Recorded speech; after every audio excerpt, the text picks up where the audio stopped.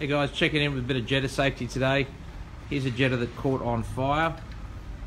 What caused the fire? Well, it was this piece of blue line plumbing pipe. It had dropped onto the muffler, caught on fire, fallen down, melted all the fuel lines and everything, and caused the whole thing to go up in flames. So, just on the back of your truck, try not leave bits of plumbing pipes and things lying around, because that's a hot muffler, a couple hundred degrees. It'll catch something on fire straight away, melt the whole thing down. Then you'll be coming back for a new machine. Just had it.